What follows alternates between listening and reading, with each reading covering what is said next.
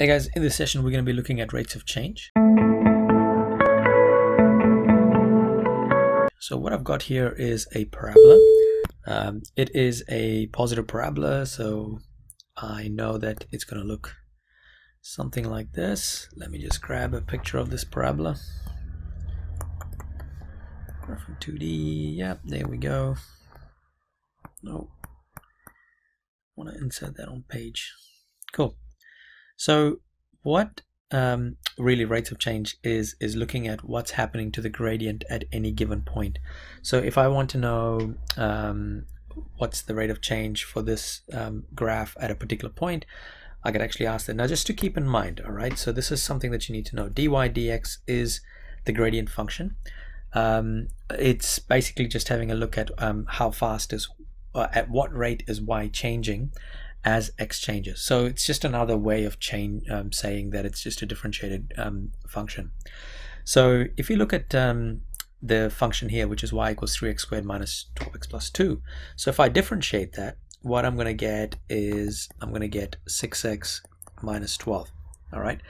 So if I want to find the rate of change for this particular graph at the point when x equals to 1, then all I need to do is I just need to substitute x equals 1 in the gradient function. So if I go dy dx is equal to 6 times 1 minus 12, this is going to give me negative 12.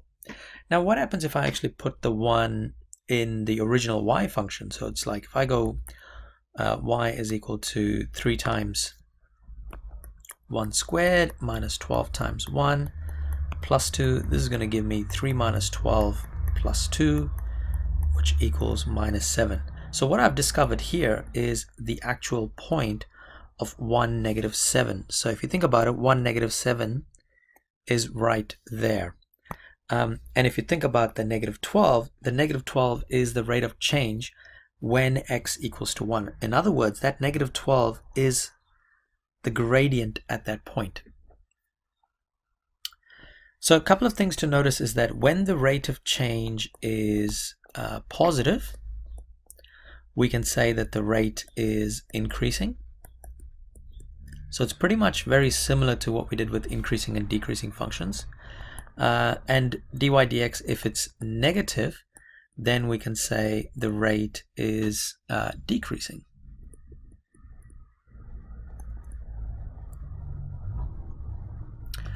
Okay.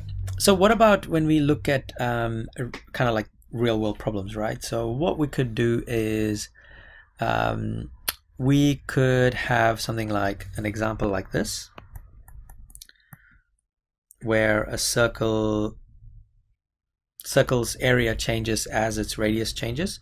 So we can actually say that area of a circle is equal to pi r squared. Then we want to know what is the rate of change when the radius is, say, for example, 10 centimeters. All right, this is just a quick little question, guys.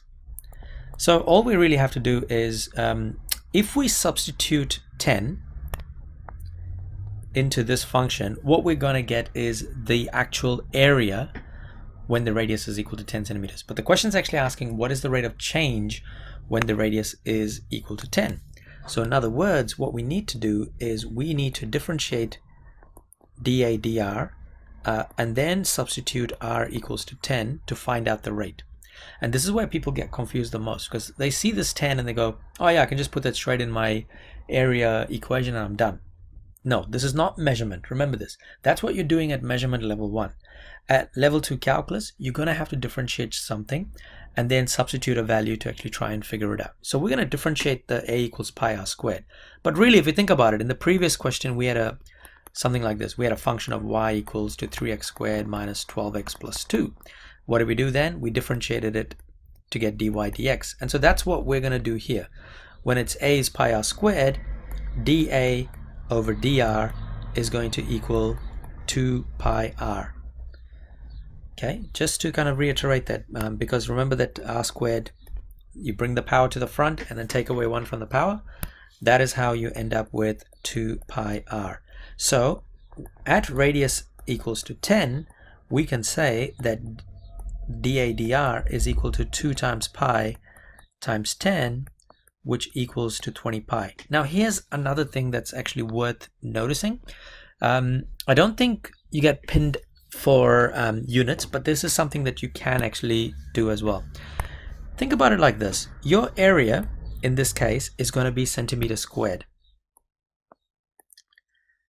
and then per radius is actually in centimeters. So what you can actually say is that the area is actually increasing by 20 centimeters squared per centimeter. So at this point right there. So basically, guys, the idea behind it is that whenever you're working with rate of change questions, all you're really doing is it's no longer you're working with graphs, but rather working with like real life situations. So all you got to do is make sure you differentiate the function and then substitute the value, and pretty much after that you get your rate of change. Now on the odd occasions you guys will be given the y value first. Like for example, they could do a question like this, where I'm going to stick with that same example of area is equal to pi r squared. They could ask you a question like what is dA dr when the area equals I don't know, 15 centimeters squared. All right, so in this case what you have to do is, this case you actually have to figure out what r is first. So you have to go and put 15 equals pi r squared, and then work out what r is. So in this case I'm going to get r squared is equal to 15 over pi, and then r is equal to square root of 15 over pi. Then what I do is, once I get what this r value is, so r equals to that, let me just write that a little bit clearer so I can just use this calculator. So r is equal to square root of 15 divided by pi. Gonna see if this actually works, or am I gonna get a fail? All right, it does work. So for r, so r is roughly 2.1851.